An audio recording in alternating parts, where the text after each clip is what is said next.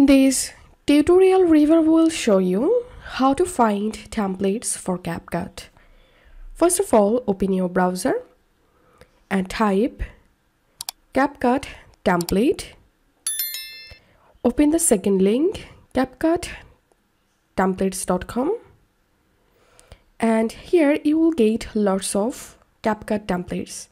You can select any of them. Just click on the template, close the ad, and here click on Use Template on CapCut. Tap on Open, and the template will open in your CapCut. Now tap on Use Template. Then select your own photos and videos. Tap on Preview, and then you will be able to download or share the template. And this is how we can find templates for CapCut. If you find this video helpful, don't forget to subscribe Tutorial River. See you in the next video.